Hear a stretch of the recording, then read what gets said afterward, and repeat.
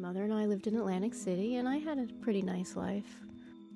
Although we were dirt poor and living in a little apartment, I still thought everything was great.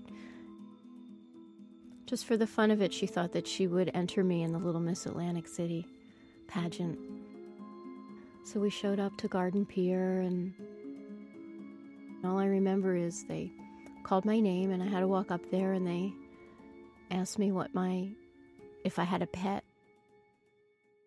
Told him I had a goldfish, and he asked me what my favorite food was, and I said pizza. And the next thing I know, I won this contest, and it turns out that I just won the first week's competition.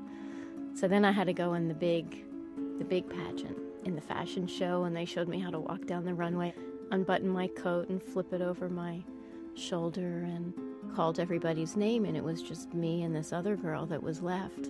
And they called my name, and I thought I won, but I didn't. I was just first runner-up, and I was really upset that I didn't win. And some man came up to me afterwards, and he said, "Don't you worry, honey, you're going to be Miss America someday."